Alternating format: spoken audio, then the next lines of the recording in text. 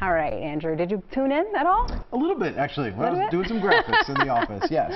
Okay, so obviously weather's always on our mind, but tomorrow, of course, we have the eclipse. I'm going to go over what we're going to see in just a second. But this is also a good reminder that if you don't already have your glasses, and they are starting to get hard to come by, you cannot look directly at it. I know we say that all the time, but you really can, in just a matter of seconds, really cause damage to your eyes. If you do have glasses, make sure that they say ISO 123 122. That means that they are official, and you'll have a good chance to view it and see it tomorrow. You always come to us with the best information. The most important thing we need to know tonight is that. This right here, right here. And if there will be any cloud coverage. And that's the second most important information. Because listen, if we had completely dark skies this season, then we're not going to be able to see it. Here is where the totality will be 100%. Areas like San Antonio, up toward Waco, Texas, Dallas, Tyler, Texarkana, Glenwood. This is now getting into Arkansas. If you're in this area tomorrow, this is our futurecast by about 2 o'clock, all the way through about 3 o'clock. It's not going to be too terrible. There will be some clouds here and there, but you should have a pretty good view of this. And by the way, all Airbnbs are sold out within this area. So we saw a lot of people already making their plans to go see this thing. Unfortunately, for those of us that maybe traveled up toward Erie, Pennsylvania, right on the lake, and then maybe even to upstate New York, it is going to be a really cloudy cover. New England, though, will be great.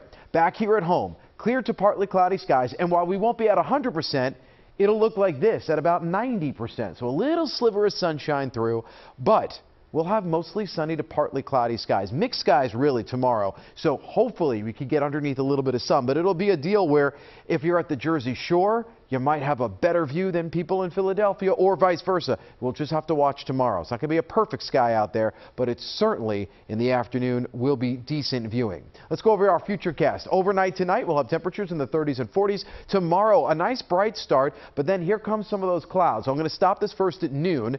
Temperatures, by the way, in the upper 50s and low 60s. Tomorrow afternoon, we'll be well into the 60s, a little bit higher than we should be this time of year. Not bad. So the thing starts a little after 2 o'clock. Here's 2:30, mixed skies. Here's 3 o'clock. Again, pockets of sunshine here and there, so it's really going to depend on where you are in this area, if you're underneath more cloud cover, if you're underneath more clear sky, to actually see that. By 5 o'clock, I think more of us are actually mostly cloudy, so hopefully we can have that window in the afternoon of some nice viewing.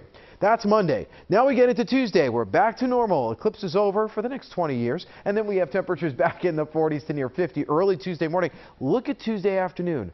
By lunchtime, upper 60s and low 70s. Some of us could be in the mid to even upper 70s Tuesday. Tuesday is a warm day.